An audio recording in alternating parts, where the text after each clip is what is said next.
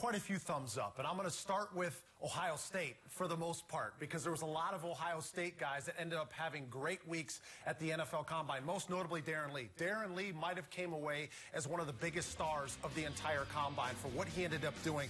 4.43 40 time, which was tops among linebackers. How about only 6 wide receivers ran faster than him? He had 11'1" broad jump. You see the 35.5-inch vertical. I mean, just showing tremendous athleticism. He went into the week as a likely first-round pick, and he solidified all of that. Now, granted, things can change between now and the draft, but he definitely helped out his draft stock, what he did at the Combine.